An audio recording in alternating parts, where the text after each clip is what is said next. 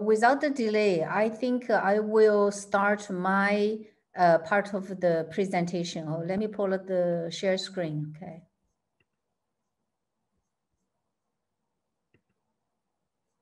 Do you see my screen? You do see my screen, do you? Yes, we see. Yeah. Okay. Okay, so welcome everyone, and welcome all the doctors from Zago. And it's my great pleasure, okay, to start this webinar by giving you an overview of the application of high-intensity focused ultrasound ablation in gynecology, okay? And so I think I'll leave Dr. Muzaza to introduce me later, so I'll go directly into my talk, okay? And so for those of you who it's the first time to hear about this technology called high intensity focused ultrasound, actually back in 2017, Focus the Ultra Foundation in United States in their state of field report has already defined this as a game-changing, transformative, and leap forward, okay? And in the subsequent state of field report, they show that more than 100 indications are currently and different stage of clinical evaluation. So therefore, I mean, hopefully with my introduction and also with the two experts who is going to talk about their experience of using this technology in their respective medical institutions, and to give you a sense, to give you the message that we are entering actually the era of medicine, of non-invasive medicine.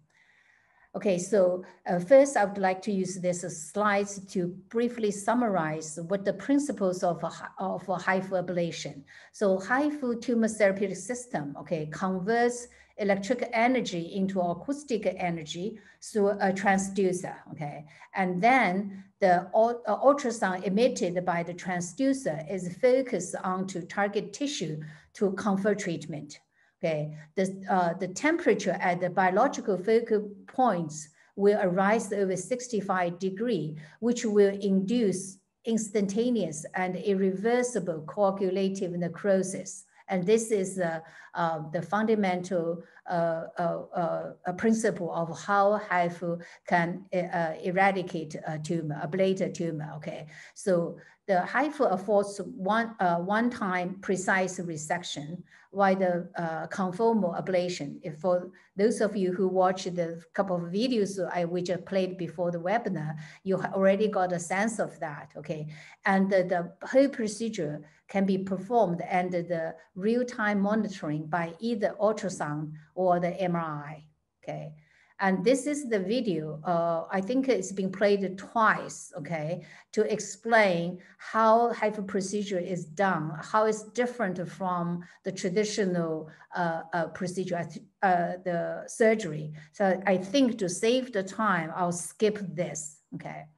And so what is the strength of this technology? I think Dr. Raymond Staten from South Africa will tell you more about it, okay? So first, it will reduce the burden on healthcare system, okay? As second is that actually it will bring many benefits to the patients, okay? So I leave Dr. Raymond to talk to you in his part of the talk. And so I will use the next few slides to give you a sum up of why we think this is the mature technology in OB/GYN for the treatment of fibroids, which is a common a common indication that occurs at a very high incidence in African women. Okay.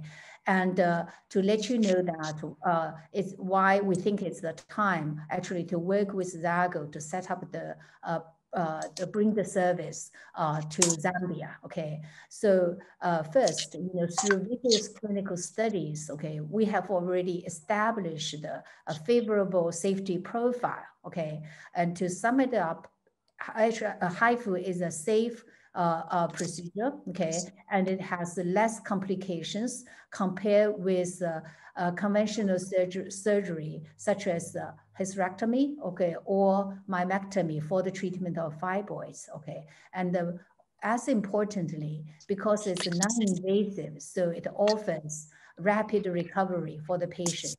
So what I summarize here is using two clinical studies. One is a retrospective study on the left, which involves 10 centers and has 27,000 cases analyzed, okay?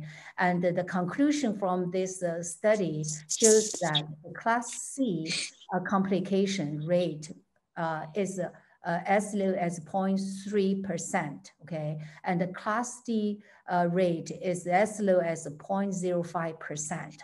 Class C and Class D complications are considered major complications, okay? And on the right is the study, actually 20-center prospective ideal trial.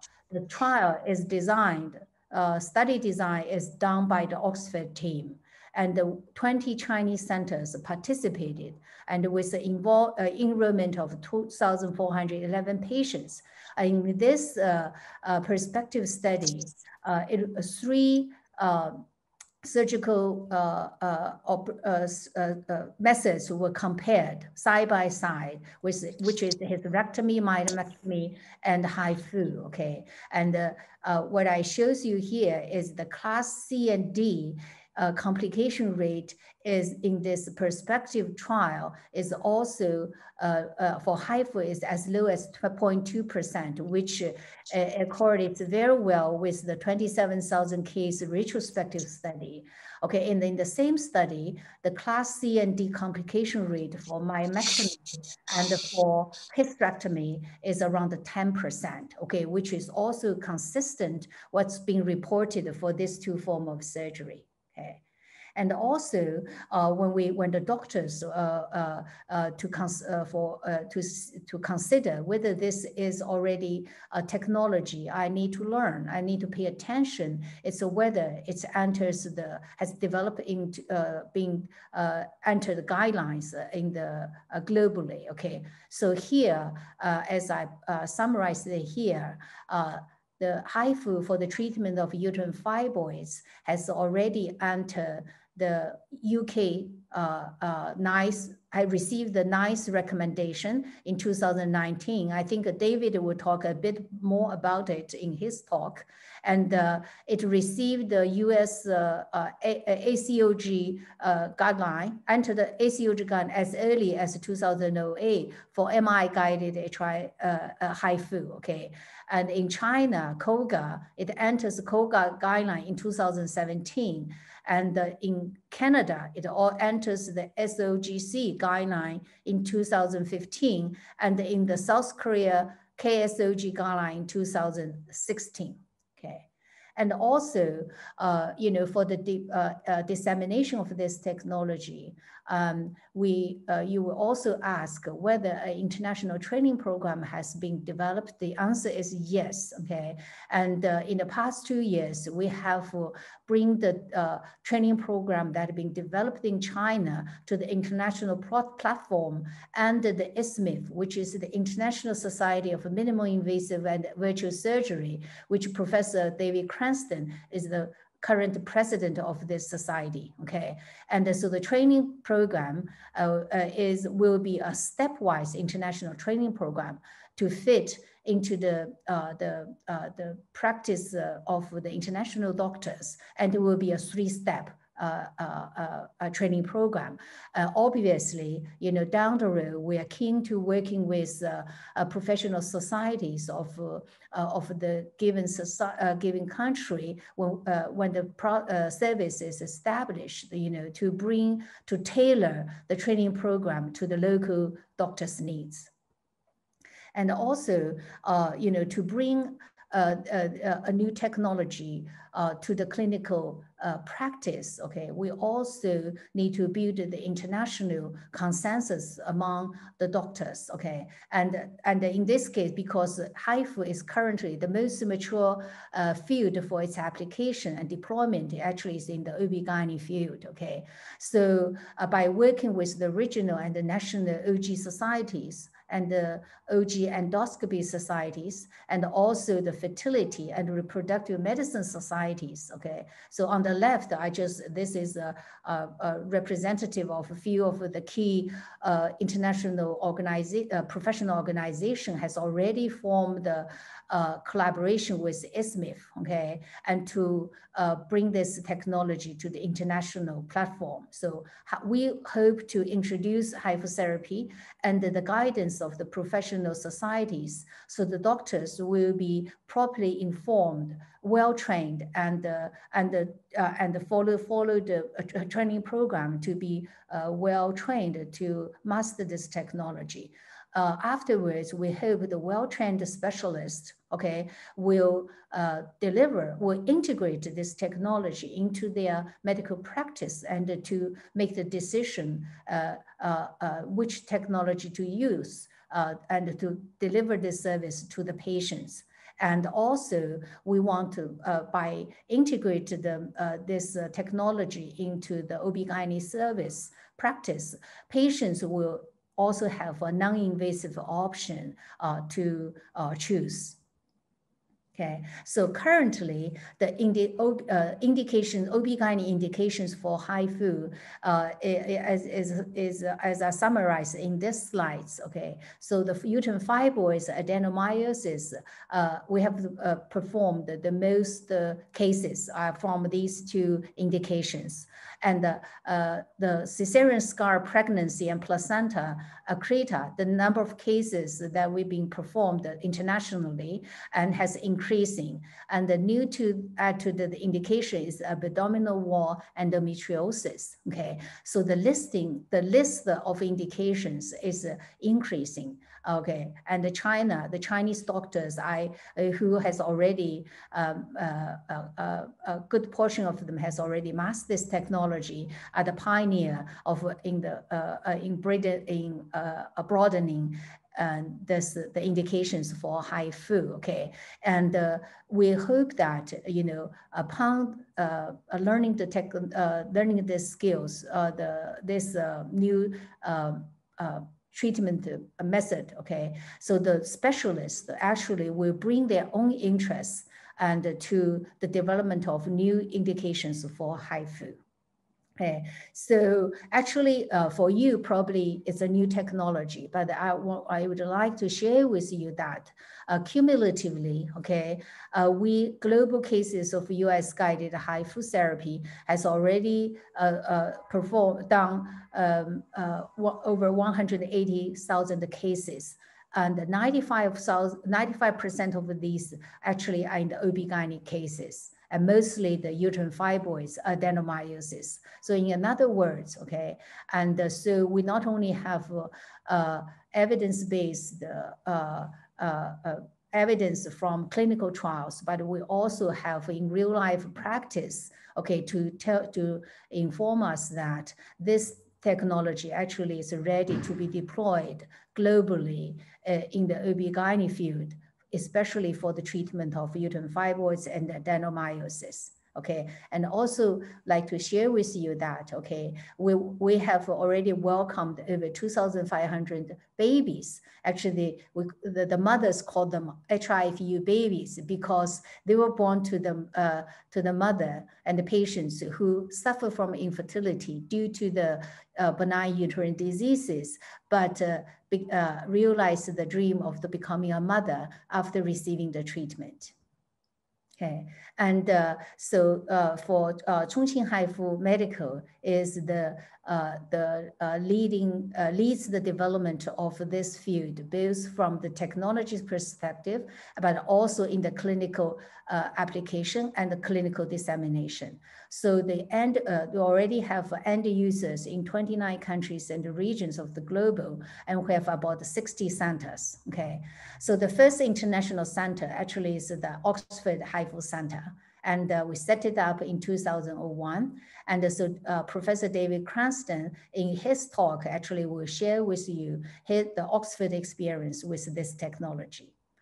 And so here is the some of the profiles of our global end users. Okay, actually, if you're familiar with what the President Xi called the Belt and Road Initiative, our 60 centers has already covered and link the Belt and Road countries. Okay, and so now we have already 3 centers in Africa. So the directors of all 3 centers are on the webinar. Okay, and Dr. Raymond Satin from South African Center will share with you the experience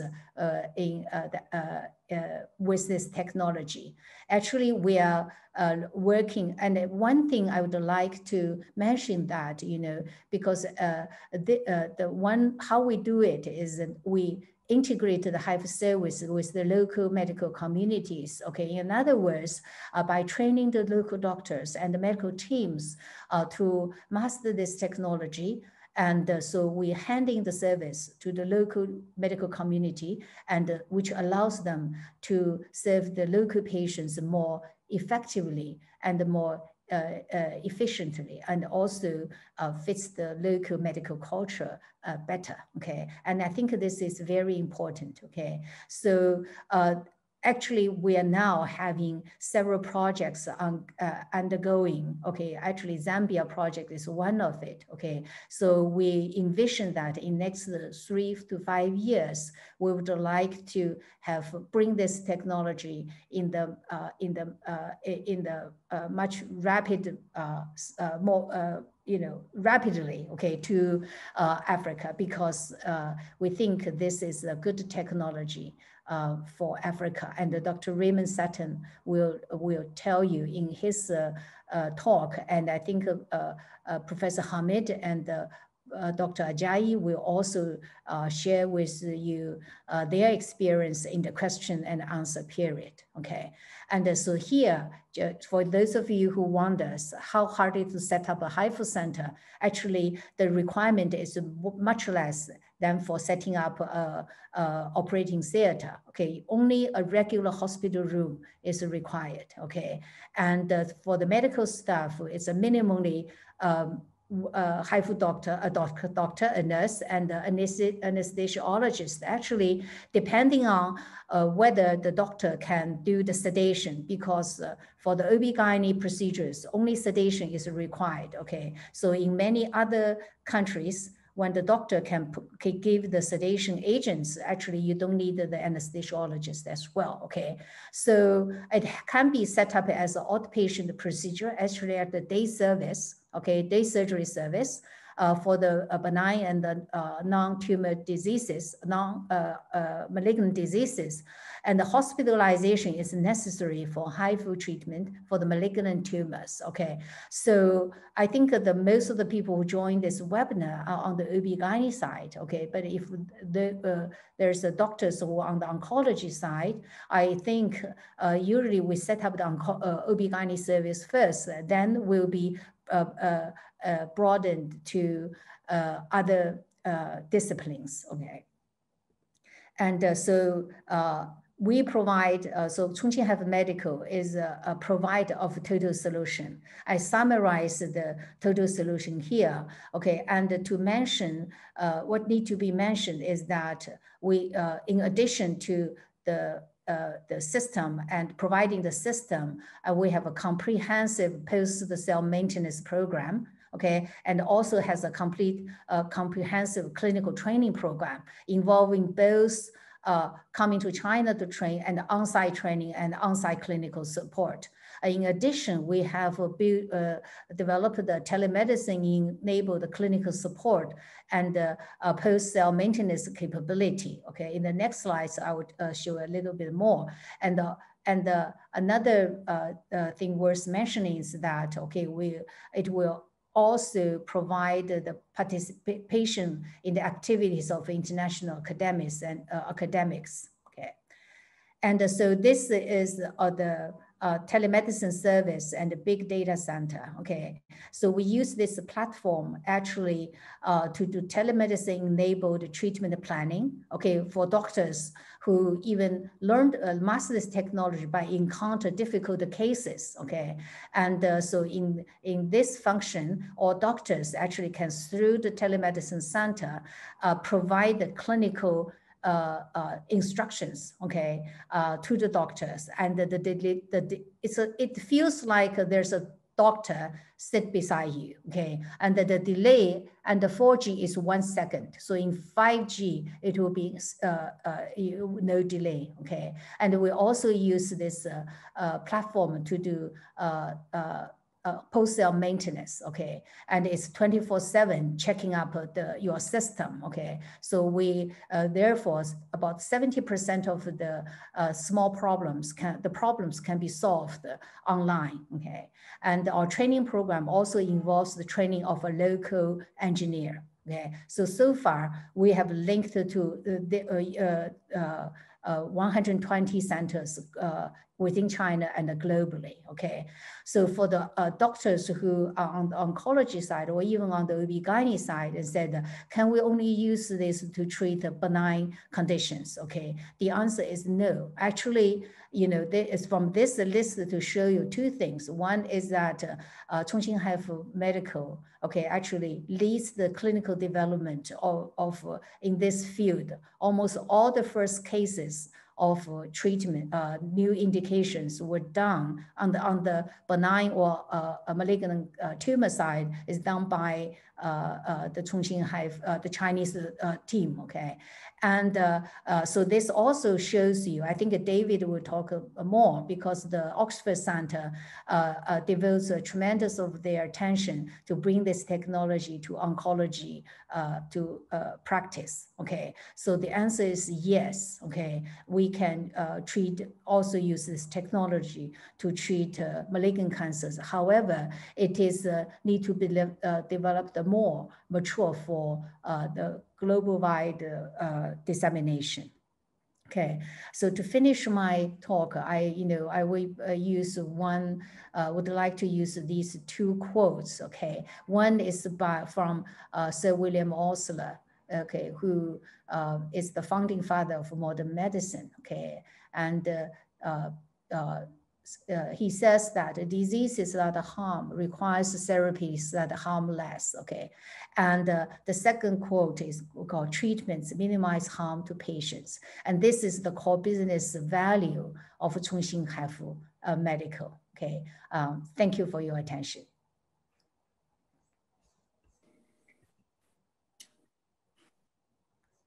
Professor, thank you very much for your nice presentation. Sorry, I went off air. For those in Zambia, it's because we are using VPN in China. Certain do not work out in China. There is no Google, no Facebook, no WhatsApp. In fact, even Zoom is not a platform that is allowed in China. So you need to go around certain things. Nonetheless, we will move on to the next speaker. In this case, we'll be moving to Professor David. I'm sorry, Prof, I was not there to give an introduction, but I asked Antonio to do that. So Prof. David is actually an associate professor of surgery in the Nuffield Department of Surgical Sciences, University of Oxford. He is the clinical director of high intensity focused ultrasound unit at Oxford. And he is a governing body fellow of Green Templeton College in Oxford. He is the current president of International Society of Minimally Invasive and Virtual Surgery. He's an associate editor of the British Journal of Urology International e-learning modules from 2015 up to now. You may wish to note that he is actually an honorary consultant at the Oxford University Hospital. And more recently, he has been involved in renal autotransplantation for tumors in solitary kidneys, where he was involved in setting up Oxford as the national referral center for these complex cases. He is also an established trainer of doctors at Oxford University. He teaches in the urological department. So Professor will tell us about the experience at Oxford University. Professor David. Thank you very much. Yours. Thank you very much. If I can share my screen.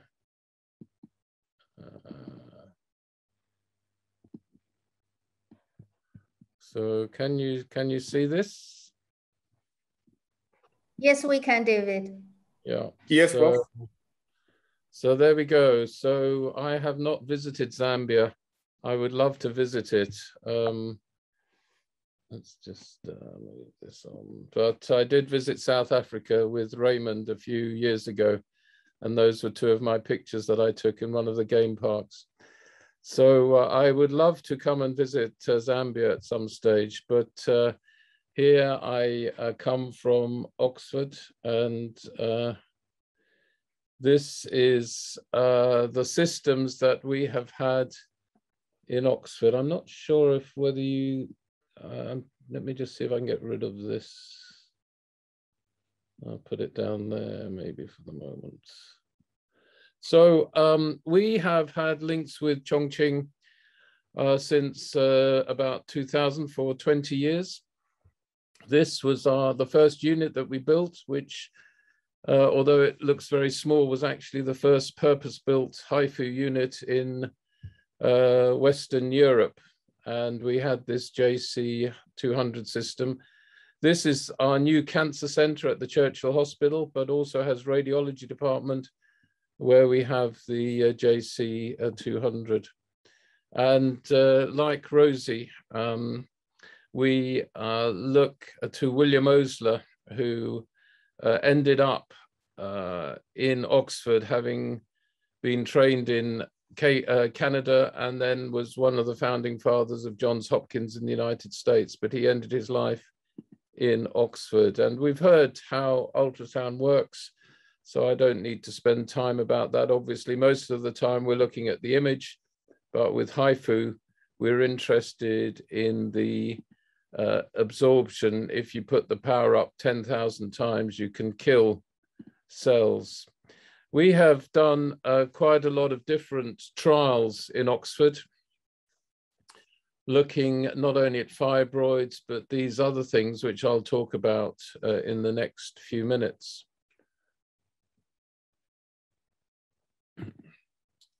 And we have had clinical treatments funded mainly by trials. I'll talk about some of these.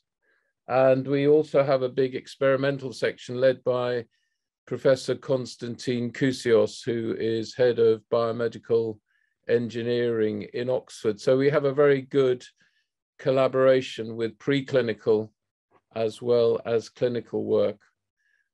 We started when in the early 2000s looking at liver and kidney cancer to get the Chongqing HIFU JC machine CE marked for Europe.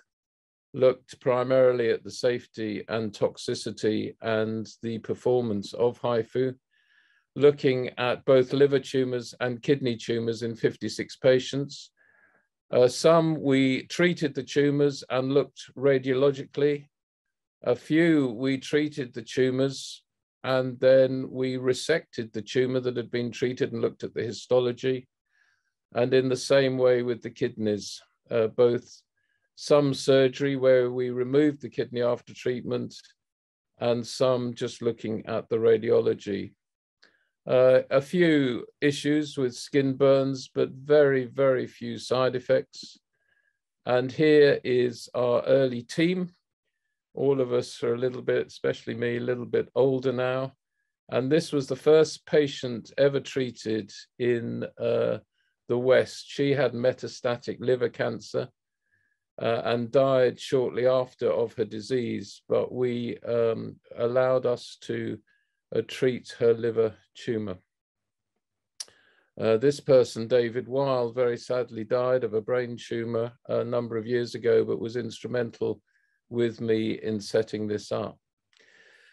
So we wrote up our early experience in the British Journal of Cancer, looking at the safety and feasibility of HIFU in a Western population. And as a result of these studies, the machine was CE marked in 2005. We then had various other kidney trials looking at the ablation of a large mass and then histology, and small renal masses, then histology, and small renal masses and then histology. We also looked at laparoscopic HIFU and various translational studies as well. And on one of the subsequent renal treatments with 17 patients, 15 completed their stay, 1 went on to surgery, but 14 of the 14, 10 remained under surveillance with good treatment. 4 required other treatments, 1 RFA and 3 radiofrequency ablation and 3 surgery. But here's an example of an early one that we did. I think you can see a contrast uptake here, 12 days after HIFU, lack of contrast uptake, and 6 months and indeed a year, and indeed 5 years later, there was still no uptake in that area of tumor that had been treated. So it was had been totally ablated. A colleague with a different system looked at laparoscopic HIFU. Of course, that is invasive, but we did demonstrate that it would work.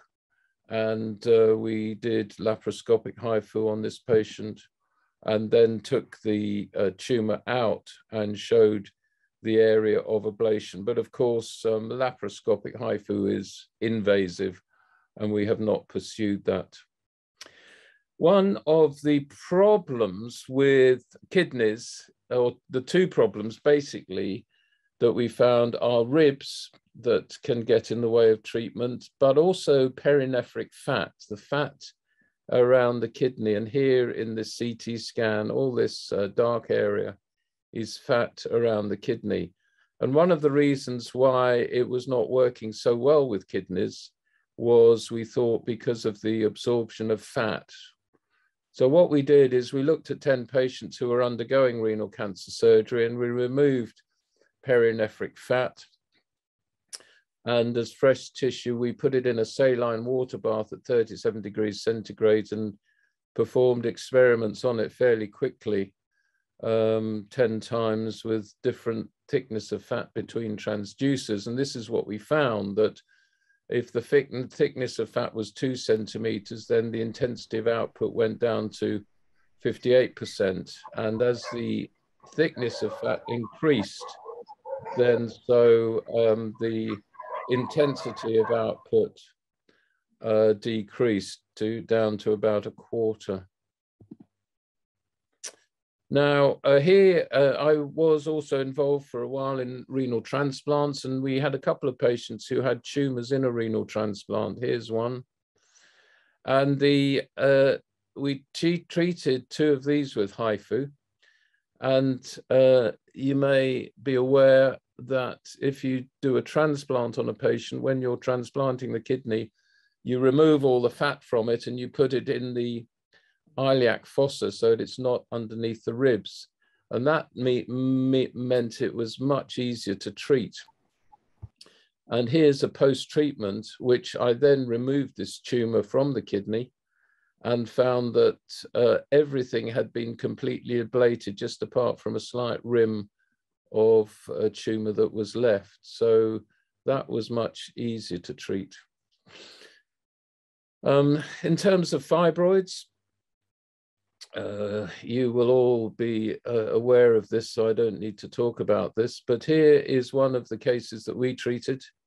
And I'm sure Raymond, who has much more experience of fibroids than we do, will tell you about this. But here's one case, and you can see how after 2 weeks and after 2 years, very good ablation of this fibroid. And we were involved in helping to write up and direct this 20-center study. And although all these cases were done in China, we were very involved through the Surgical Interventions Trials Unit and the Department of Surgery in helping to construct this paper. And this was a very important paper. It was very important also for us in the UK to get this technology NICE approved. And we looked at these various issues in China, and basically 1,300 people received HIFU, 472 hysterectomy, 586 myomectomy. And the quality of life improved more rapidly after HIFU. And the advent of major adverse events were much less in HIFU than in the surgical cases. And many of these patients came from quite far away, which was why the hospital stay for HIFU was 4 days, as opposed to these other days. But I think most people who are treating fibroids with HIFU can be done as a day case. I think that's what Chongqing are doing now. We, when we were starting this, just kept them overnight just to be absolutely sure that everything was all right, but none of them had any problems. And this, as Rosie has already said, was written up in the British Journal of Obstetrics and Gynecology. And a very important paper, really, especially for us in the West, for getting this NICE approved. We did an earlier trial just on a few patients, much fewer patients, but this was our Oxford experience with improved symptom scores during the 2-year follow-up, and fibroid volume and reduction rate also during the 2-year follow-up. And of course, unlike radiotherapy, if the symptoms recur, or if it's a very large fibroid and you can't treat it in one setting, you can always treat it on a subsequent occasion. There's no limit to the number of treatments that you can give. So as a result of that work, we presented this work to National Institute for Clinical Excellence, and that was accepted in 2019, and we're going to go back to them next year after 3 years just to, we have to report. Obviously, we haven't done that many cases during COVID, but we will see if we can just continue to get that approved and extended. So a prostate machine, there are no Chongqing machines in clinical use at the moment, but the prostate machines that we have been using, French Ablatherm and Sonoblate, for transrectal prostate, and the increasing number of results with this show that the effect is as good as otherwise localized treatment. The issue with prostate cancer is that most people die with prostate cancer rather than because of prostate cancer, and mortality is not a useful outcome due to the nature of the disease, which is often a very long-standing one. Certainly, if treatment is possible, then even if you don't treat, the long-term risks of death are very low. And it's been shown that if you're suitable for treatment, then it's only likely to make a difference after about 15 years to mortality. Some people present with extensive metastatic prostate cancer, and they're not suitable for primary treatment anyway. So those that are suitable for treatment, whether you treat them or not, are going to last quite a long time. And if you treat them, the benefit is only shown after about 15 years.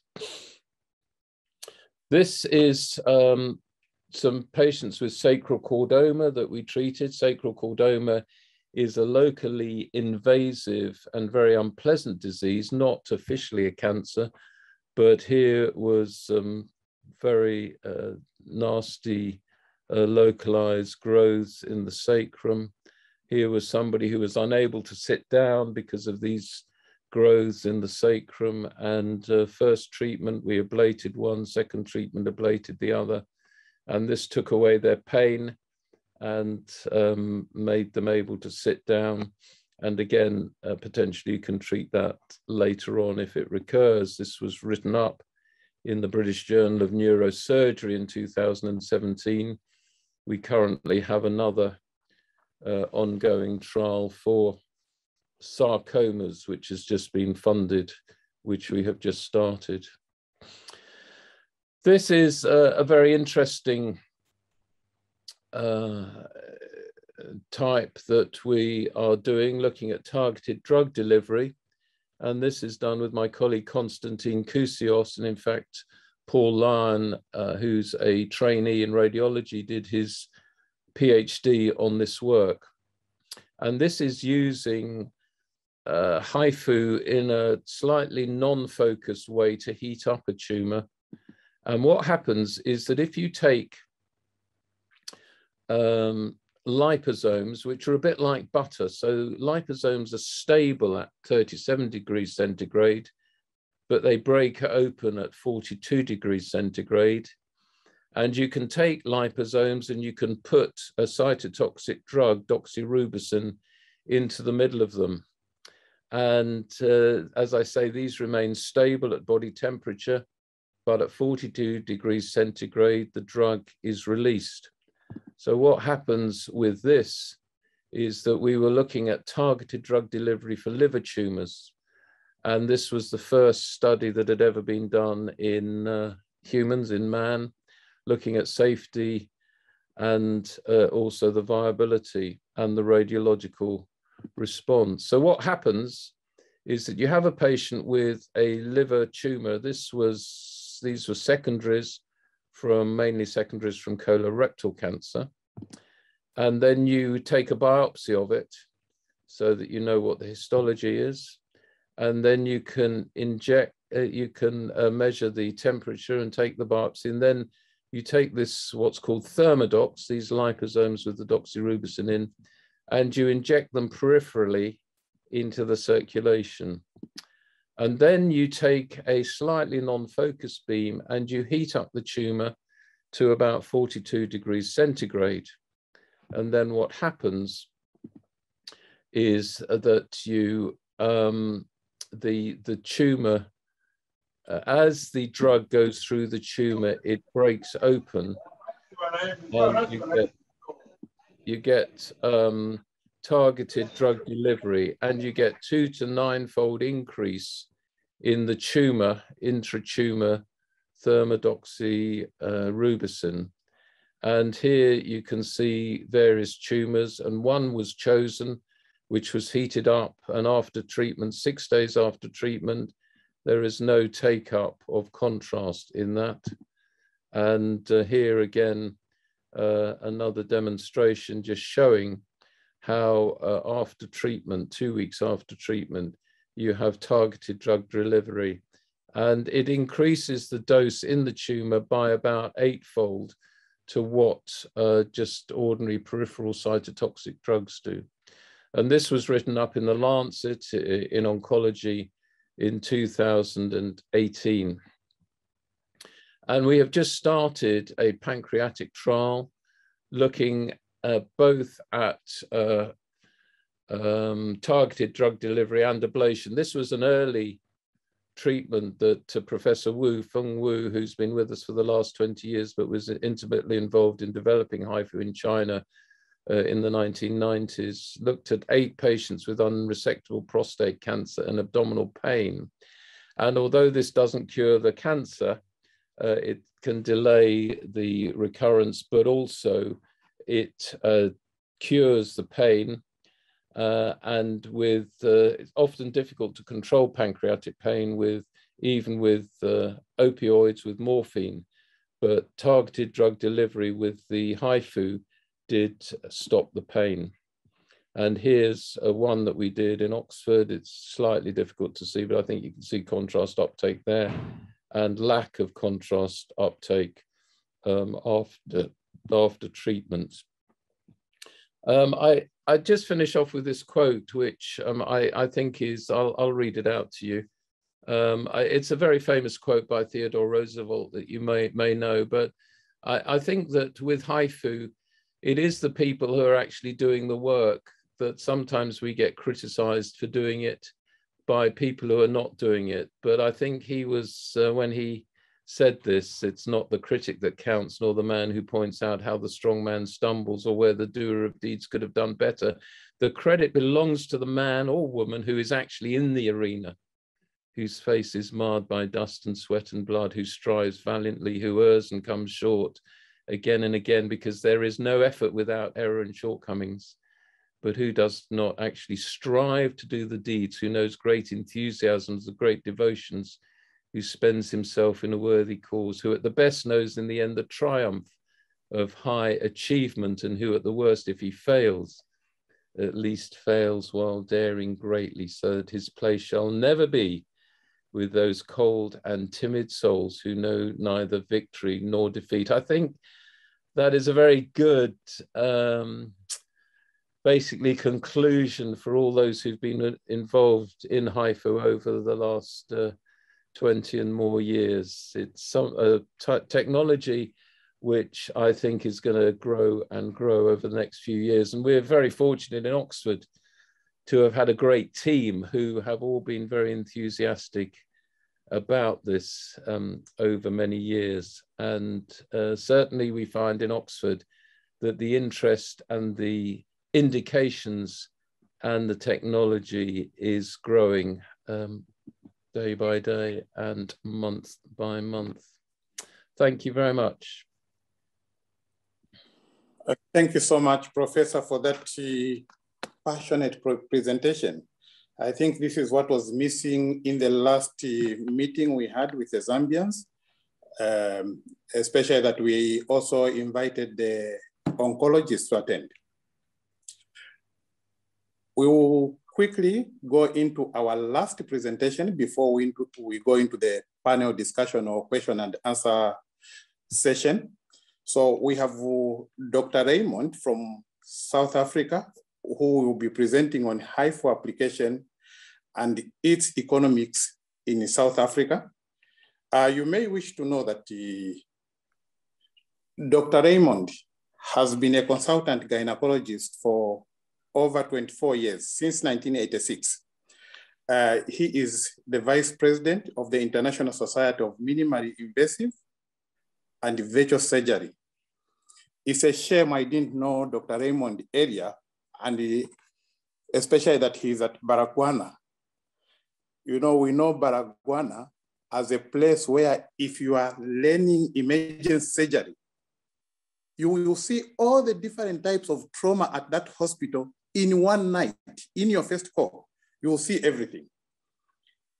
He trained at VIDS, and he is a trainer of doctors, but more important, he's actually head of the gynecological unit, and he is head of the HIFU unit since January 2016. And being closer to home, I think he will share insights that as Zambians, we can also look forward to. Dr. Raymond, the floor is yours. Thank you very much. Good morning, everybody. Ni hao to those in China. I'd just like to thank the organizing committee for inviting me to speak at this webinar. I'm Dr. Raymond Setson from Chris Hani Baragwanath Academic Hospital in Soweto, and I'm going to be talking about HIFU application and its health economics in South Africa. Why is it not?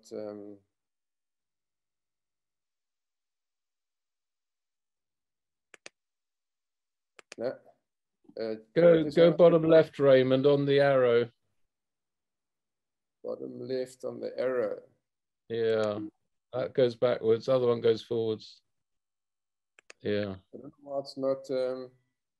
Let me just quickly. Sorry, let me just quickly get my daughter to come here.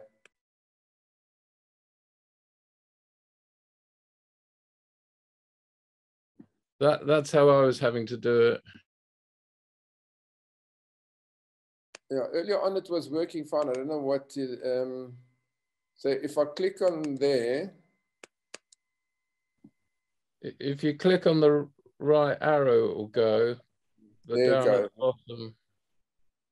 Let me just check and see if it's, so why is it not, it's not letting me change the slides. Stop the sharing, probably Well, I was having to do it on the little arrows down at the bottom left-hand corner.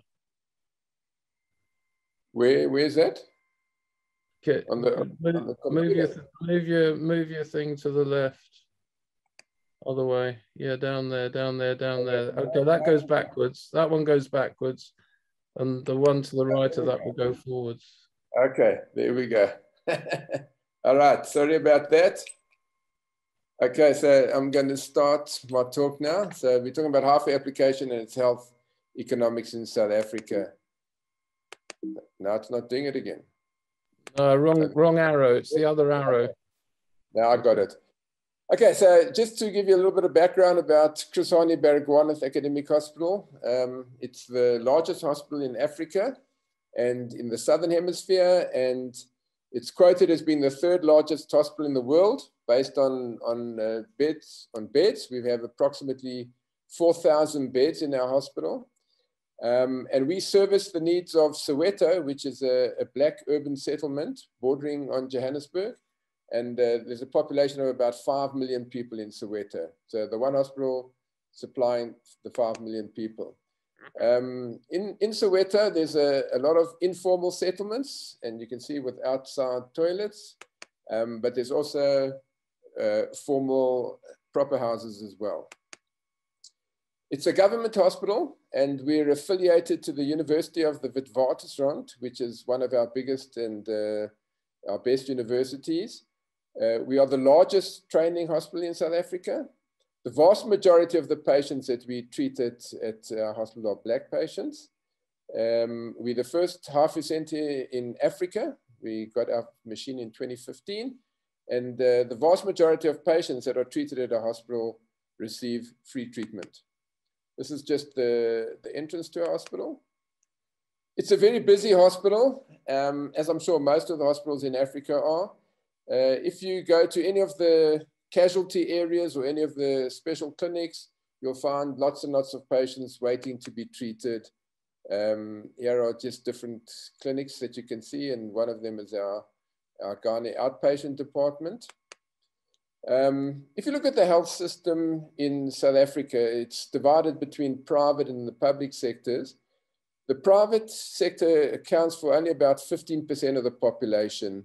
And this is funded by medical aids, and this applies to mainly the middle and higher income groups.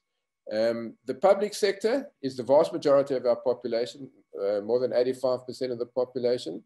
These patients are treated in government hospitals. These are patients of the lower income groups or no income. And as I mentioned before, the treatment is free. And most of these hospitals are chronically underfunded, understaffed, and overloaded with patients. The population of South Africa, we have a population of about 58 million people. And what's interesting is that half of the population are black females. So you'll see later on in the talk why this is so important.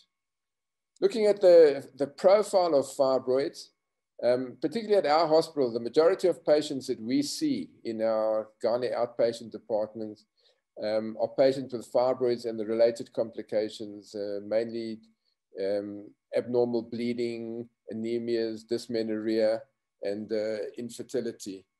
And the prevalence of uterine fibroids is 3 to 5 times more common in black women than in Asian or Caucasian women. So with fibroids being so prevalent and with having such a large female population, you can see that our hospital is inundated with fibroid patients. If you look at the profile of our patients, as I mentioned before, they're mostly black females. The vast majority are on the obese side.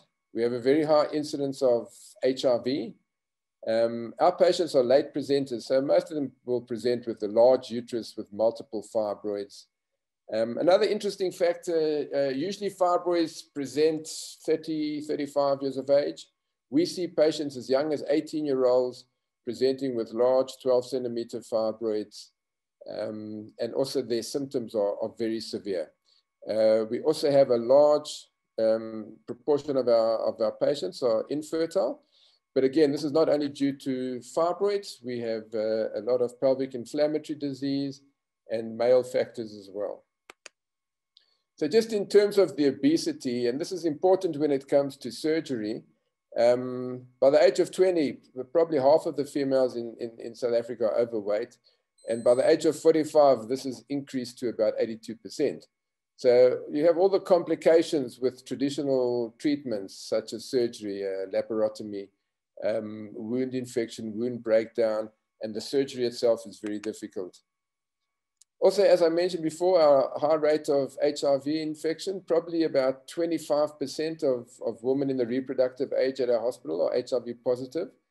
And when you're operating on big multifibroid uteruses, there's always a danger that somebody, one of the medical staff, whether they're trying to give you better exposure or they're swabbing or something, bladder wave where you're operating, there's a very good chance that someone's going to get pricked or cut. So we're very careful with when operating on these HIV patients.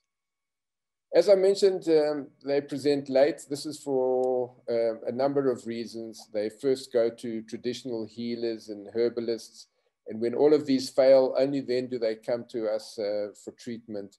A lot of them, especially the infertile patients, see a mass growing in the abdomen, think they might be pregnant, and therefore don't do anything about it. As I said, they don't come for routine checks. Usually there is a marked fear of hospitals and a fear of surgery. So these are reasons why our patients present late. And as a result, this is the kind of uteruses that we see. Big, massive, multifibroid uteruses. This is what the MRIs look like.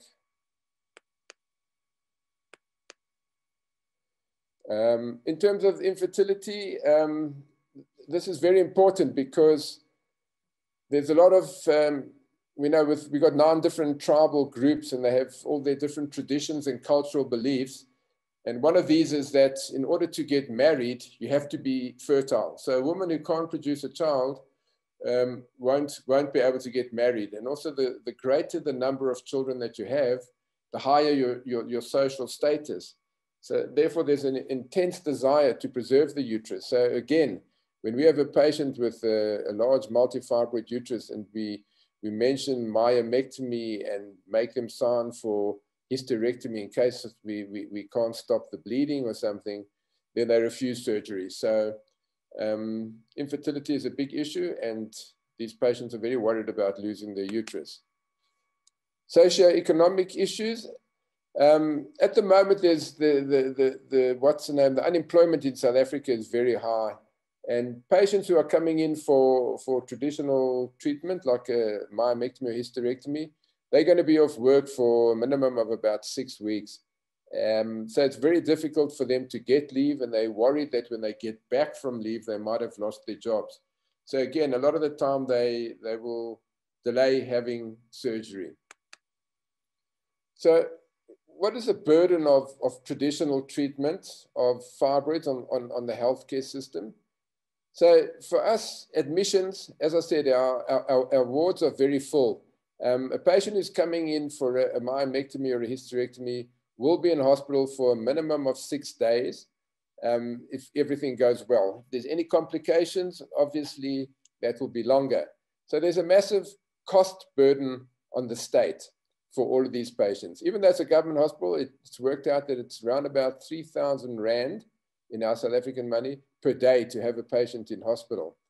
And also this leads to overcrowding of the wards. Again, when you're operating on these big fibroid uteruses, you usually lose quite a lot of blood and you probably will need to transfuse patients 1 or 2 units of blood. Blood is expensive. It's a scarce commodity in South Africa. So this is another problem for us using traditional treatment for fibroids. And as well, on our surgical list, we've got a backlog of over 450 patients waiting for myomectomy and hysterectomy. And this means that patients are going to wait at least another 8 months to a year in which case the fibroids are going to get bigger and the symptoms are going to deteriorate. So just looking at the development of fibroid treatment over the years, you can see how we've gone from very invasive procedures like a laparotomy for a myomectomy or hysterectomy, going on to less invasive, but still invasive, vaginal hysterectomies. And then you move on to your minimally invasive procedures, where you're now using endoscopy, so laparoscopy, hysteroscopy, and also uterine artery embolization. And now with HIFU, we've got a totally non-invasive procedure, which is based on ultrasound imaging. This is a machine that we have at Baragwanath. It's the model JC200. Looking at the healthcare benefits of HIFU for the hospital. So as we've mentioned before, the patients who are coming in for a laparotomy will be there for 6 days. We are now doing our patients as a day case. So they will come in the morning, they'll have their procedure. We wait until they fully awake from their conscious sedation, and 2 or 3 hours later, they go home. So we don't have any more hospital admissions. So there's a decreased cost on the state. The wards are more manageable. No general anesthetic is given. It's done under conscious sedation. So we've freed up our theaters for more urgent cases, ectopic pregnancies, malignancies, all those kind of cases, which also have a long waiting list. As Professor Cranston mentioned earlier, sorry, I'm confused over here. It's totally non-invasive, so there's no blood loss. And as I said before, blood is expensive and it's a scarce commodity. There's no blood loss with this patient, so we don't have to worry about blood transfusions. And there's no risk of HIV transmission. No, we don't have to worry about needle stick injuries. There's no involvement with the patient. The patient lies on the table and we're working from off a computer. So it's a very safe procedure with very low risk of complications. When you're operating on these big fibroids, the chance of damaging bowel, bladder, the ureters is very high. With us, because it's such targeted, precise management, we don't have these injuries. What are the benefits to the patient? Well, as we said before, being a day case, they don't have to be admitted. With our patients, they have to organize people to come and look after their houses, to come and look after their families. So they don't have to worry about that. They're in and out on the same day. Because they're only given conscious sedation, the recovery is very quick. Within a couple of hours, they're fine. They return to work within days.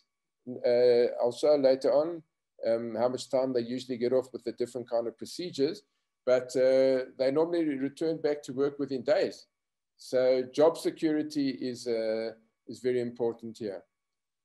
Because it's non-invasive, you've got uterine sparing. If you're doing a myomectomy on a patient with multiple fibroids, sometimes they bleed, you can't stop the bleeding, or you've removed so many fibroids that there's very little uterus to reconstruct, and you need to continue with the emergency hysterectomy.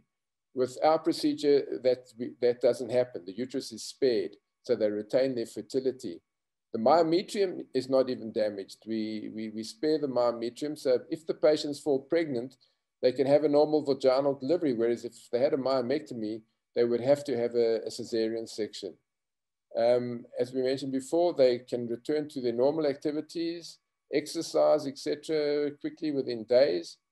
And the other beauty is there's no adhesions. After a myomectomy, we usually find marked adhesions in the abdomen, bowels stuck all over the uterus, mentum. With this procedure, there's no adhesions at all. And this is a point where Prof. Cranston mentioned earlier on, there's no ionizing radiation. So the treatment can be repeated as often as you like. So sometimes when we've got a patient with multiple fibroids, we can't treat them all at one session. So we'll treat, say, 4 or 5 fibroids and then bring them back in a couple of months and treat the others. And if we have treated a fibroid and we haven't got 100% ablation, we can always go back and treat more on that fibroid. Again, there's no damage to ovaries. So with like uterine artery embolization, there is a chance that you can cause damage to the ovaries by blocking off the blood supply there and getting premature ovarian failure. With us, we're far away from the ovaries. There's no damage to ovaries. And also it's important in our young ladies, they don't want to have scars on the abdomen.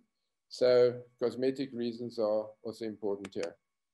This is what the skin looks like after treatment with your different kinds of treatment. There you've got, first of all, you've got your laparotomy with a nice scar there. Laparoscopy, even though there's less scarring, you've still got multiple little scars. And with the HIFU, the abdomen is completely normal. Just to show you the comparison of recovery time for the different procedures, with the ultrasound guided HIFU, which is what we do ultrasound as opposed to MRI, 1 to 2 days. The pain they have is very short-lived after the procedure. Within 1 to 2 days, they can go back to normal activities. If they were having a laparotomy and a hysterectomy or a myomectomy, they normally get booked off about 6 weeks. For laparoscopic procedures, it's 2 to 3 weeks, and for uterine artery embolization, it's usually 2 weeks. Just to show you quickly some of the South African results. To date, we've treated 525 patients. Mean age of 31.5 years, ranging from 18 up to 45. Our cutoff was initially 45 because we were sort of more concerned with fertility, but we've now gone up to age of 50. We don't go beyond 50 because we're just worried about Lyme sarcomas. As you can see, the weight of our patients on average is about 79 kilograms. The biggest patient we had was 115 kilograms.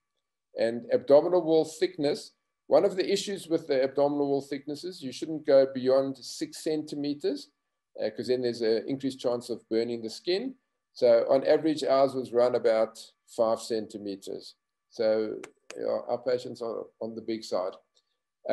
Just to show you here, most of the fibroids that we treated were on the anterior surface of the uterus.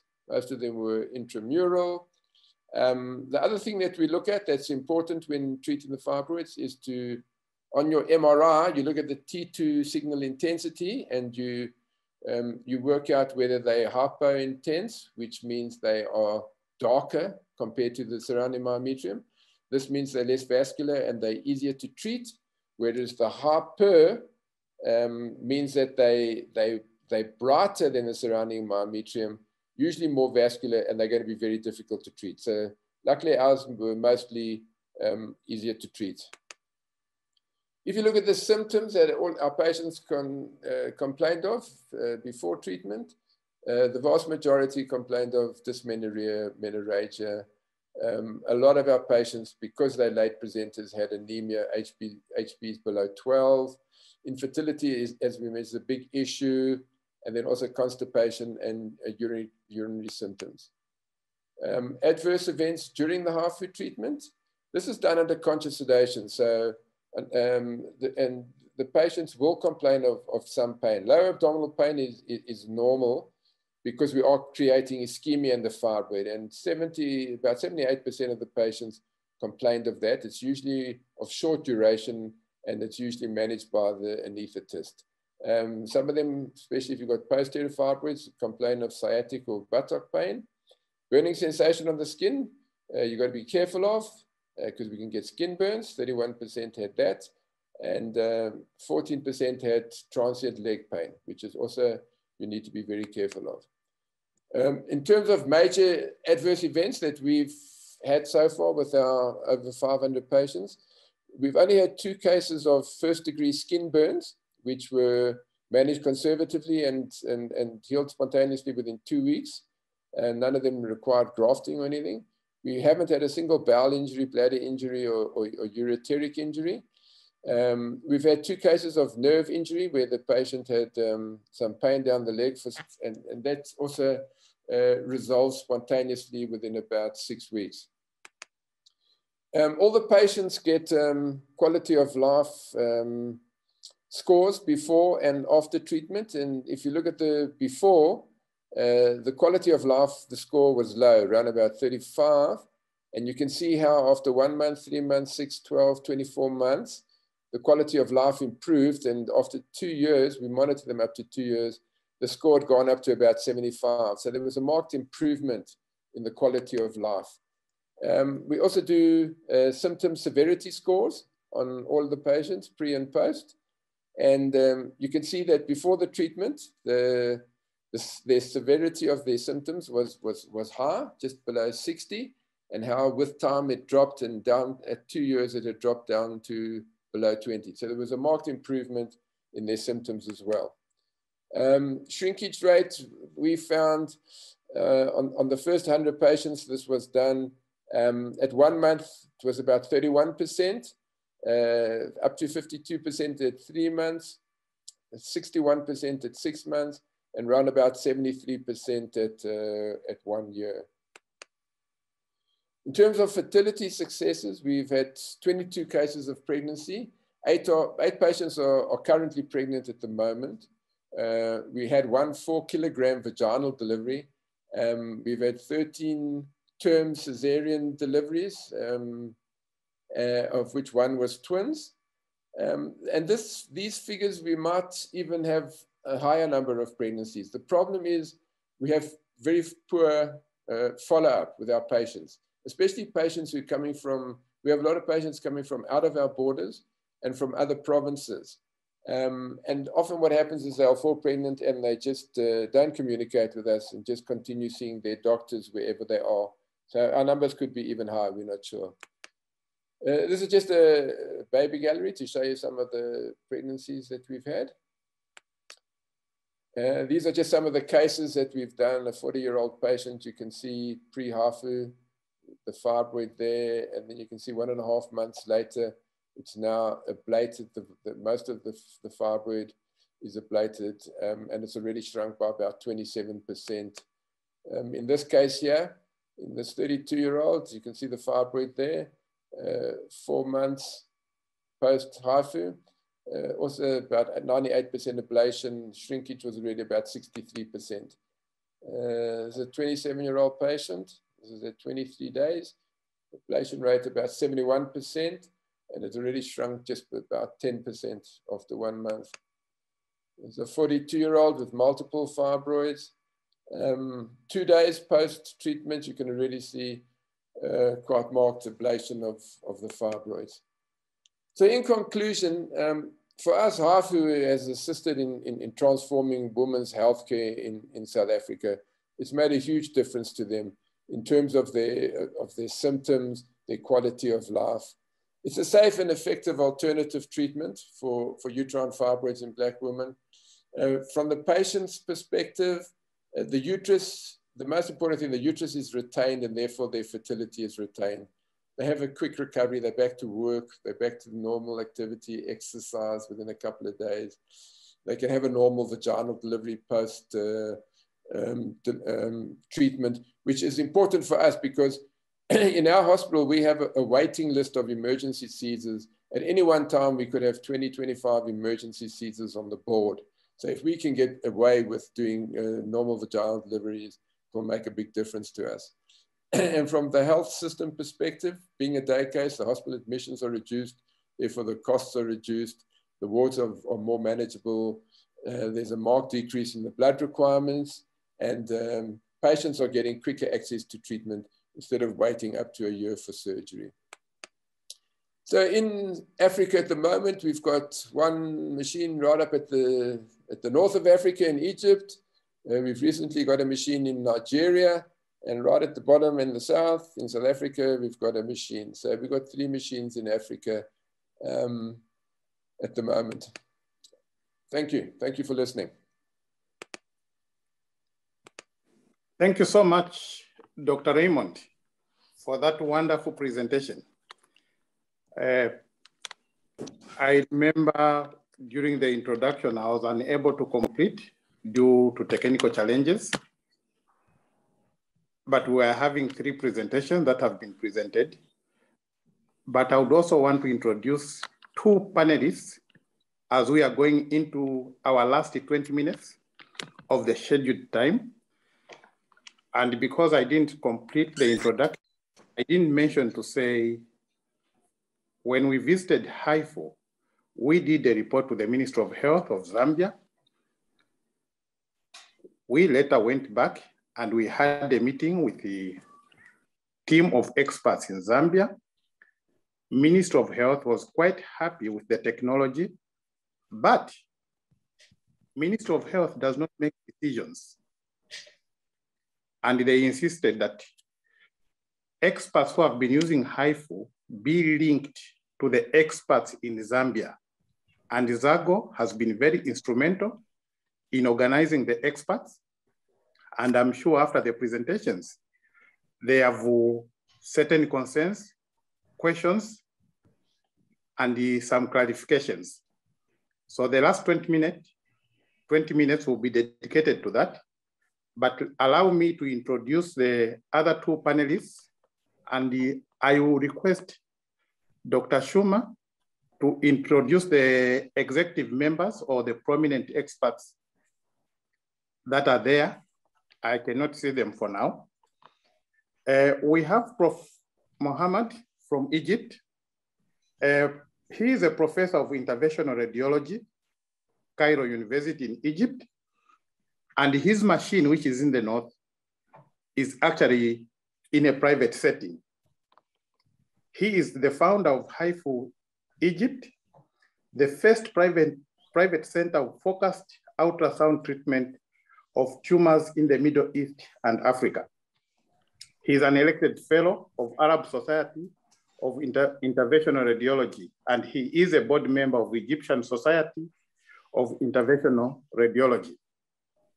We have another interesting panelist. This one is no other than Dr. Ajay. Dr. Ajay is actually a fellow of the Western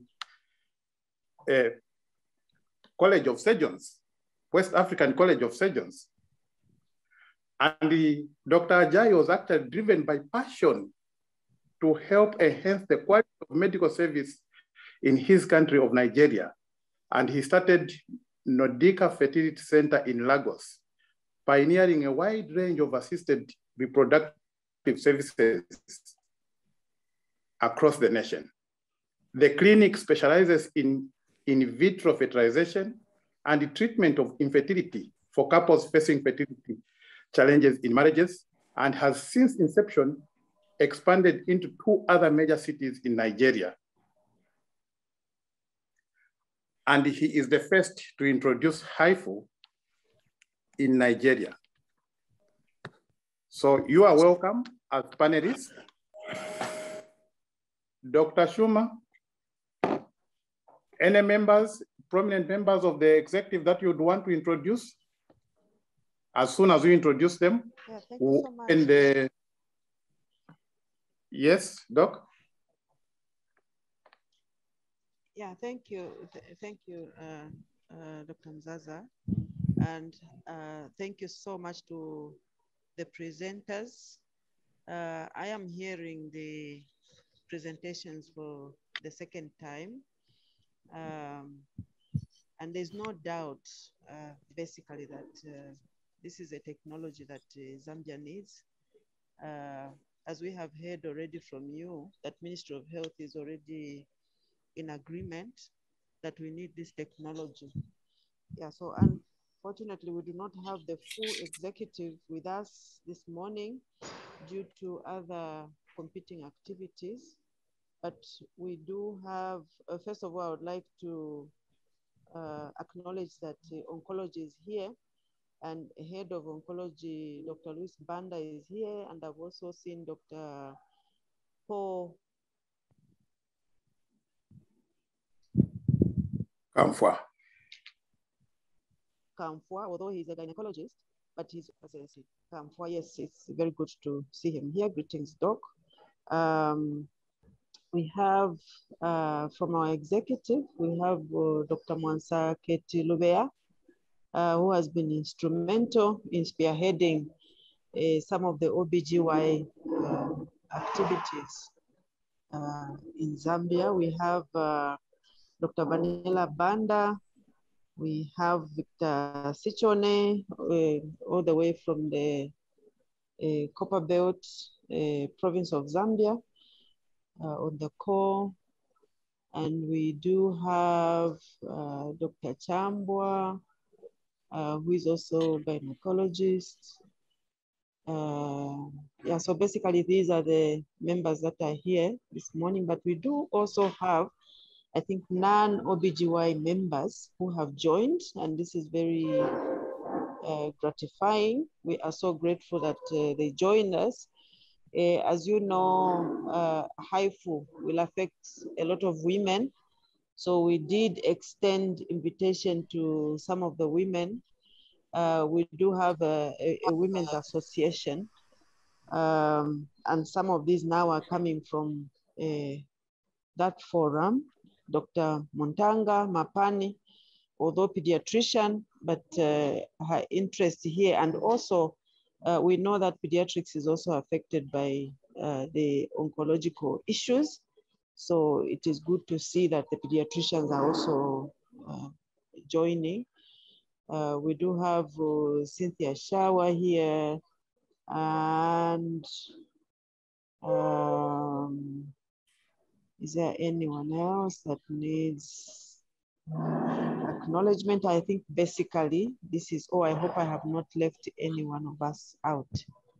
So we are so grateful to the team for organizing, for bringing us together. My appeal would be that we share the presentation, and we should be able to discuss this as members log in and they listen in, understand the concept, and we should be able to forge ahead with this initiative. So thank you very much, Dr. Mzaza. And thank you to the team for the wonderful presentation. The floor is open to questions. Antonio, I may not be able to see the hands. Please, you can help me point out those who have raised their hands to ask or to make a comment. The floor is open.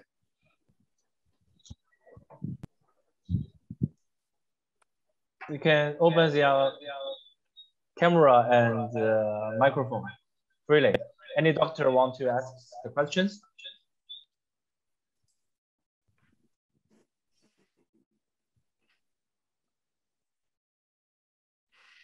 Dr. Muhammad, your hand is up, so please. Yeah, yes. Can you? Yeah. Good morning, everyone, and good afternoon for my friends in China. I think this is a great moment to see more than one center in Africa. As we started this 9 years ago, now I am very happy to see our motherland, Africa, to invite this very prime technology to help our people in Africa. I'm very happy to share this presentation with Professor David and my friend Raymond, and of course my dear friend Ruzi. I just want to say to all of our friends in Africa, we have a good experience in Africa now. Dr. Raymond, Dr. Ajayi, and our center now did more than 500. Okay, sorry, we have lost you. And now, it's okay now? Yeah, we can hear you.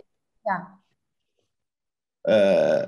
I think this is a good time to promote this technology in our motherland, Africa, and to broaden the spectrum of usage of HIFU. You can see Dr. David Cranston and his team in Oxford use HIFU in many diseases like sarcoma, like HCC, like hepatic metastasis. And we are also in Egypt applying this treatment for many diseases, malignant and benign. So I think we should push so much applications of HIFU, and our center is opened all the time to all my friends in Africa, if you need any help. And of course, Chongqing University and HIFU company provide all of support. And this is a great moment, like an emotional moment, not only the scientific moment, because this is a good and big dream to see this technology in many African countries. I am very happy to hear that Zambia will open a center, and that I was very happy when Dr. Ajayi opened his centers also. This is just a greeting from my side to all my friends in Africa. Dr. Hamid, may I ask you to make a comment, because I know there are oncologists that also attend this webinar. As an interventional radiologist, okay, I know you have also broadened the indications beyond oncology and into interventional radiology, where you can treat those indications are for intervention radiology. So can you make a comment on that? So the experts attended this webinar will also know the potential of this technology for their field. Yes, Rosie. In Egypt, we expand the application. We did more than 100 cases of pancreatic cancer with very good results. Like Dr. David said to us, Dr. Cranston, maybe the only treatment if the small-sized pancreatic cancer, maybe adjuvant for chemotherapy in medium-sized pancreatic cancer, and maybe as a palliative pain management in large-sized pancreatic cancer. Also, we introduce a new technique in Egypt, treatment of cholangiocarcinoma for biliary tree. We treated maybe 9 to 10 cases of cholangiocarcinoma with very good results. We treated multiple broad spectrum of metastatic lesion from colon, from breast, and from pancreas. Also, we treated metastatic bony lesions in the pelvis, in the chest wall, in the humerus, with very good results, especially regarding to the pain management. I noticed there is a pediatrician in our audience. We treated few numbers of pediatrics age group, treating aggressive fibromatosis, and treated aneurysmal bone cyst in assistance of other interventional methods, and with very good result in fibromatosis and desmoid tumor. And I treated last month a very astonishing case of desmoid tumor insinuated in the hepatic hilum, originating from the duodenal wall, and we waiting for the result. And this patient not amenable for any type of surgery. So I think with your help as a Chongqing and with the help of the society, we can provide a long list of treatment. Also, of course, our main cases from uterine wall, endometriosis, we treated all of this. And I wanted to tell you, don't worry, the HIFU is very safe treatment, but you must train very well. You must follow the rules of the treatment. Take your time to make a decision, make a plan before treating the patient. Please, do a simulation before treating the patient. Bring the patient one time before the treatment and put her or him on the machine, make a clear plan for the treatment, make a decision. All of us, like in Chongqing, in Oxford, in Egypt, can give you an advice. Of course, the Chinese doctors are the most expert. All of us learning from them. And the second time when you're treating the patient, treat it very good. We also provide a good improvement in anesthesia technique. This is very important. At the beginning, we put the cancer patient in deep anesthesia. Now we put all the patient on conscious sedation level. No need for hospital stay. All of our malignant patients leaving the center after 4 or 5 hours directly to the home. We make sure there is no complication. And this is, I think this is a good achievement for most of us. So please be happy to introduce this technology in your country. And if you need any help, we are here, all of us in your back, because this is like a dream to see our motherland promoting this technology to our poor people and private sector. Thank you. Thank you, Dr. Can we have Dr. Kamfa? Kamfa, it's your turn. You can put your hand down, Dr. Ahmed. Yeah. Thank you so much, Dr. Anteli, and thank you all the discussants or the panelists for the presentation. But what I wanted, oh, by the way, I'm a gyno-oncologist practicing at Cancer Diseases Hospital. What I wanted to find out from the panelists is the use of HIFU in GYN, particularly endometrial or ovarian cancer. Has it been explored, and to what extent for endometrial and ovarian cancer? Thank you.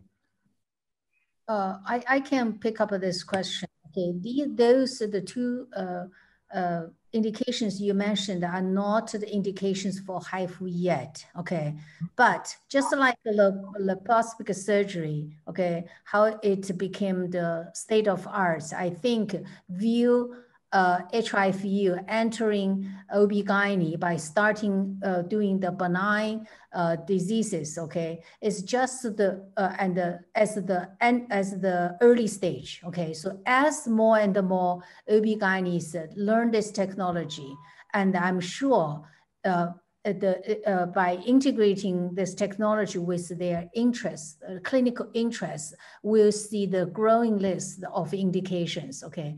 And there's one thing, one indication, cervical cancer, I think is also on your mind, okay? And which we did not include in today's discussion because that involves another small modality, okay? Portable small modality. Actually, Dr. Muzaza knows and upon visited us and saw how it's operated, okay? And so this is actually, there's another cancer indication can be done, which is the cervical cancer, okay? So this small modality, also the principle is the same, it's focused on the ultrasound and can treat from chronic cervicitis, which will reduce the risk of HPV infection. And it also can treat persistent HPV infection and also stage one, the pre-cancer lesion, okay? So in some of the Chinese centers has already brought to treat the stage 1 cancer. So I already had extensive discussion with Dr. Muzaza, okay? And due to the time reframe, so we did not include this but small modality and the discussion around the cervical cancer using HIFU in today's panel. But I'm sure this will be a tremendous interest to ZAGO, okay? And if there's such a need, we can organize another webinar, okay? But there's a different small modality and it's a portable. I think it's very important, it's portable, okay? So, so I just want to make this additional comment. Thank you very much, Professor, for highlighting that. I think you can take note, Zago. There are a number of issues that are being addressed by this company. One of them is the cervicitis the professor has mentioned, as well as the vulvar lesions. I think that will be a discussion of another day. And also propose, in fact, there was the prophet with the ZAGO. Zago, you could take it up, you could make arrangements and still have a CME for that. I'd seen Dr. Ajai's hand was up. Yes. You wanted to make a comment, Dr. Ajai? Yes, thank you so much, Dr. Zaza. It's really a pleasure to be here on this panel with our friends who have shared their experience, and then to be with their friends from Zambia as well. I think just to join Professor Mohammed, that and what Raymond has said, this technology actually, I think, if anywhere, it actually tailor-made for Africa. Because look at this typical surgical ward or an operation theater. How many people are involved? Okay, especially in this part of the world where we know that doctors are in short supply. With HIFU, you can have a doctor, a nurse, and because it's like sedation, you don't even need an anesthetist. A nurse could do that. And so this thing really, and this technology, and then you don't need blood transfusion. So there's so many advantages, but I'll look at our own experience. We treated our first patient June 25th this year. And so far we've treated about 42 patients now. And the experience from this, okay, maybe because we are always known as a fertility clinic, because we've had a fertility center for over 18 years now. I can tell you that the greatest number of people that we're seeing have infertility as well. And just like everybody has said, it's uterine sparing, so they're likely to get pregnant faster than if you do your mammectomy. They're likely to have vaginal delivery when they even get pregnant. These are things that I think they're very important to us. But one other thing that we have seen, which I don't think Raymond, because I've listened to Raymond a few times, is the incidence of adenomyosis in this environment. We have seen maybe about 20% of our patients that we've seen so far also have adenomyosis, and that we see that this technology is very good for management of adenomyosis as well.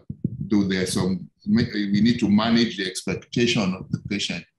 And like from the experience from Raymond also, we've seen more hypointense lesions, which is good for HIFU. So I think by and large, this technology is just a wonderful technology for us because also the patients can go back to work earlier. And the fact that we are going to also look a lot about their fertility, vis-a-vis when we do IVF for them after this, what are the results going to be like? So we're actually waiting with very, holding our breath to see the outcome, where the first patient is just doing 3 months now. So we're just going to be 3 months next week. So we're going to do the 3 months assessment. But what we saw from the first 1 month shrinkage is just so similar to what Raymond also presented. So this is something that I wish that we could see how we can spread this technology more in Africa. So that's just my take. Thank you very much, Dr. Dr. Muzaza. Do we have? Oh, sorry, go ahead. Yes, please. Can I make a comment regarding after Dr. Ajai's sharing that about the training program? Okay.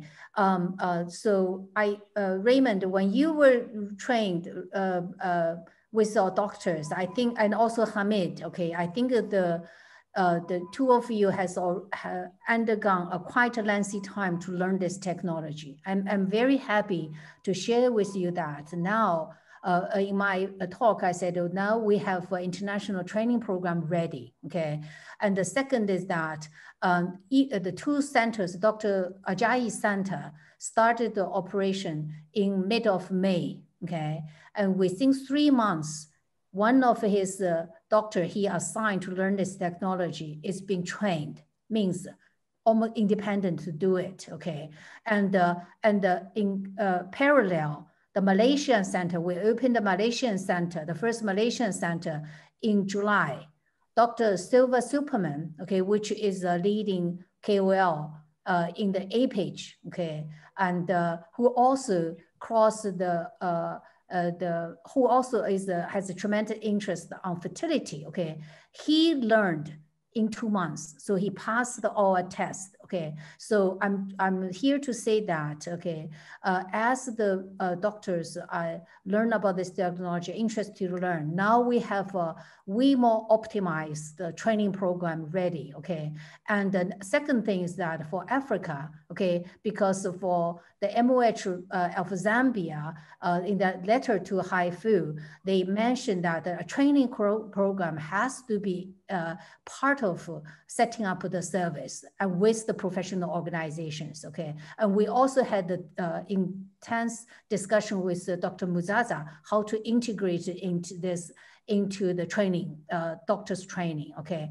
And I think if we have more countries join this initiative, we probably will set up a HIFU Academy for Africa, so that relying on our existing centers and also by working with the professional societies from each respective country, we can tailor this the training even better to the needs of the African doctors.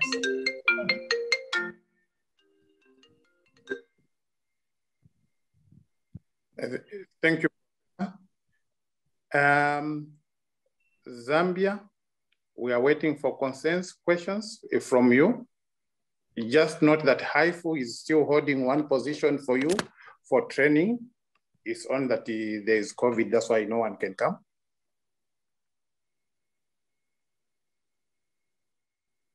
I can't see any hand. Antonio, is there a hand that I'm missing?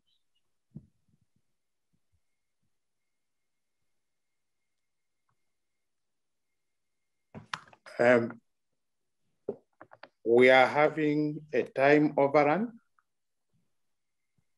and seeing that there are no hands, I will ask the Secretary General for Zago to make her final comment, a wrap-up comment. I think this has been 2 hours from the time we started. We had promised that it would be 2 hours. We had a few minutes delay. Okay. But I think we have managed to catch up, unless there's something very heated. Dr. Schumer. Thank you so much, Dr. Mzaza, and again to the presenters. This has been a very, very enlightening moment for us, and the presentations are very helpful in terms of how we can move forward.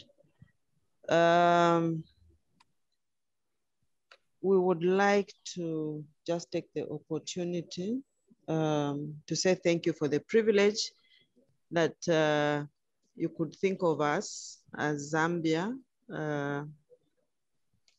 We do look forward to collaborating with the organizers and to see how the different pieces can come together and bring us to a point where we have the HIFU machine and the trainings. We begin to select whoever needs to be trained, and also a point where we launch this major activity. So going forward, I would just encourage, I think, for us to continue communicating. We know we have the channel through you, Dr. Mzaza, but as one of the presenters has said, it will be good to begin to connect with them so that we begin to collaborate at that level, so that we understand a bit more what is happening in the particularly the 3 African countries that have already started the program. Yeah, so with that, thank you very much. And we want to thank the other members that managed to join, or the Zambian team that has managed to join.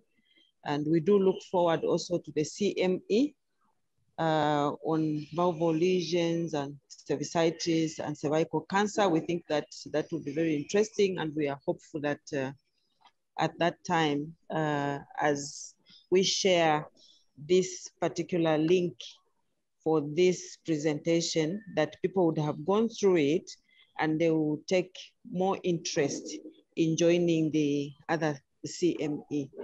So we may have started slow, but we will soon begin to run. So thank you very much, Dr. Mzaza, and thank you, team.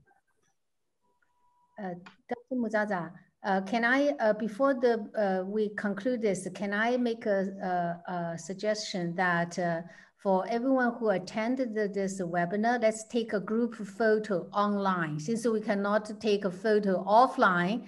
So may I ask everyone to open your video, okay, so that we can have a picture, okay, we can have a picture, group picture taken. Okay, so all of us can cherish this moment when one day the service set up in Zambia, we know it started from here. Thank you. So thank you. So Chusi, when you see everyone opened their video, and let us know. And so we're all going to look at the screen, and you can take the picture. Yes, Professor Rosie. Okay, may I ask everyone to... So, yeah. Just maybe I will count down 3, 2, 1. Let me count. 3, 2, 1. I will take the photo. Yeah, very good. Yeah, I've took. Yeah. It's finished. It's done. Okay, so we'll share the photo with Dr. Mzaza, and Dr. Mzaza will share with the ZAGO members. Okay, and thank you very much for taking your weekend time. And thank you, Raymond, David, and Dr. Hamid, and Dr. Ajayi. And we hope to move this forward with ZAGO, and looking forward to set up this service in the near future in Zambia. Okay, turn the microphone to you, Dr. Mzaza. Thank you very much. I think you have wrapped up very well. Thanks to all the panelists, the presenters, and the members of ZAGO who have attended. We will continue working in the background with HIFU, ZAGO, and the Ministry of Health. In fact, we are scheduling a meeting next week with the team from HIFU. They will come to Beijing. It's getting cold here. It's actually 8 degrees now. But Chongqing is actually quite warm. They can come and enjoy some good weather in Beijing. Thank you very much. And this brings us to the end of this webinar.